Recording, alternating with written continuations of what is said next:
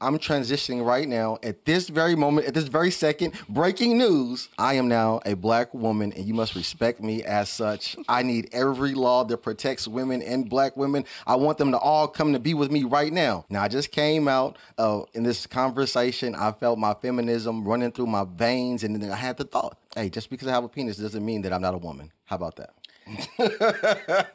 You can't even argue that because I'm using your own logic. And now you're going to tell me I'm being silly. Now, if I'm being silly, what are you being? Ridiculous.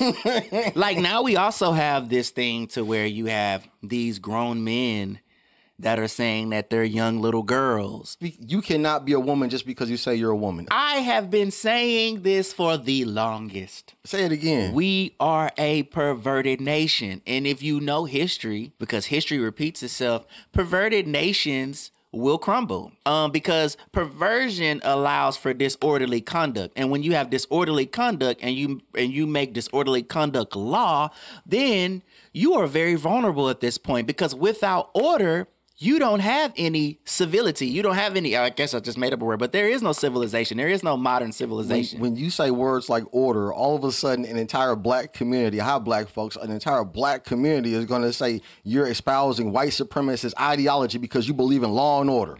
Everybody's supposed to run around and do exactly what they want to do with no consequences. It's like, hold on, man. You're ignoring civilization. You're ignoring the basis of what a community is, or what a society is. It's a collection of individuals working together for the common good of all of the people. And promoting any type of ideology that does not produce life is not in the good of any of us. No. Listen, black people, your views are more aligned with conservative white people than you're willing to agree with. They should be. And they should be.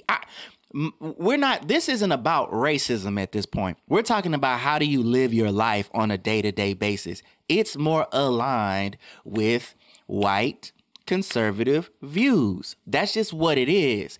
You do need police officers, but here's the issue. Yes. We'd rather entertain who's snitching and who's not snitching. Black men, we would rather entertain that versus why don't we get into law enforcement? Why don't we get into the law? Let me tell you something. The laws of this country run this land, and we need to be involved in it. There are people like you and me who are judges. There are people like you and me who are lawyers and police officers who make the decisions.